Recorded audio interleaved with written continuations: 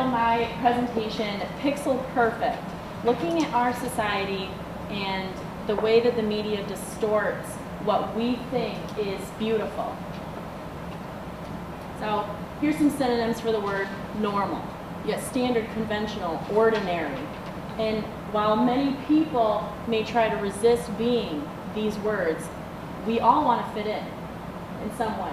And to fit in, you got to start here. You have to be standard according to somebody. And we feel that need all the time to fit in and be normal. So according to the CDC, this is the average body weight and body type in the media. And either compare it to yourself or compare it to me, doesn't matter. So looking at that, we are a relatively obese country.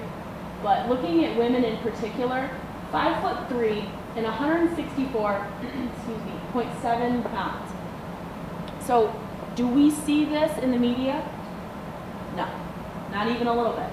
We see a socially desired body type that most women don't even fit. So why do we buy products like this? Why did I buy that bathing suit? It doesn't look like that on me. We buy this because for that brief moment we want to feel good. We want to think that we are going to look like that in that bathing suit. And if I were to buy a boyfriend these boxers, is it because, you know, they might be comfortable and he might like the way they feel? No, not at all. It's because I might be dating David Beckham for a hot minute. And not to leave you men out of this, but the remainder of this is women, because most of you don't look like that, and it is a shame. Just as much as it's a shame for women that we don't all look like that. So going back to normal. Normal gives us acceptance. We have to be normal according to somebody. We want to fit the mold of what is normal. So by fitting the mold, shouldn't that mean that that we're average?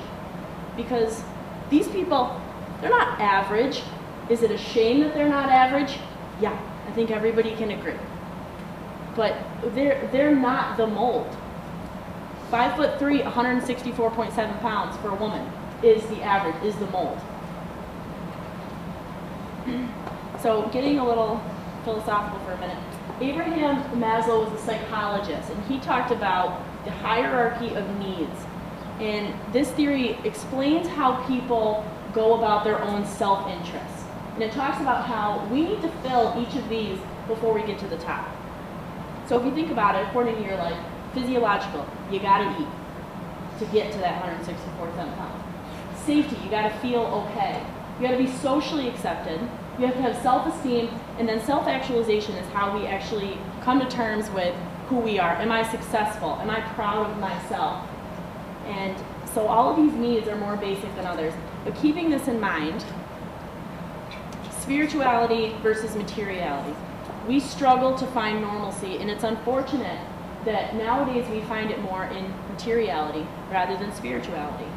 And women in particular categorize self-esteem as a physical feeling of beauty, while personality is also a factor, but beauty overshadows that. This man was, a social scientist. And he saw the media as reinforcing existing social trends. That doesn't make a lot of sense to me. Existing social trends were not those two models I just showed you. And he thinks that the media strengthens rather than threatens the status quo. Victoria's Secret models and David Beckham aren't the status quo, and we've already said that that is highly unfortunate. But they're not. That doesn't make, this is invalid nowadays. Another bathing suit I bought. I don't look like Marissa Miller in it. Maxim Hot 100 #1 some odd years ago, whatever. Limited Effects Perspective says that the media does not affect us as much as our own opinions do. But where do we get our own opinions? Where do they come from? They come from other people, how they perceive us.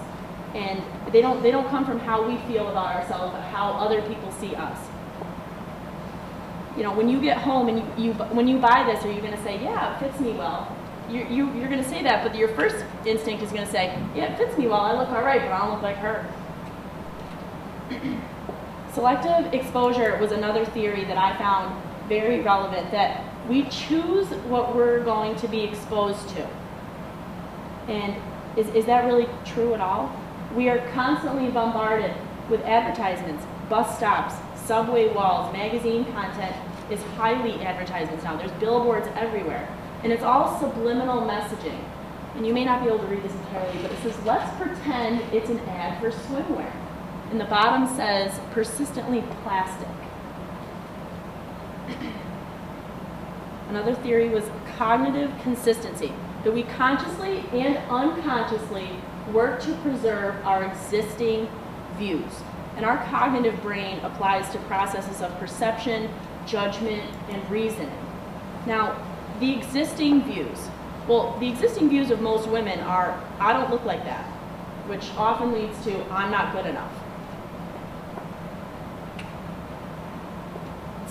I don't understand why this is beautiful at all, but just like Haley pointed out, Marilyn Monroe, size 10, speculation. But when did the standards for beauty change to this? If this woman was walking around during the time of Marilyn Monroe, they would have thought something was seriously wrong with her. Well, we all think something's seriously wrong with her.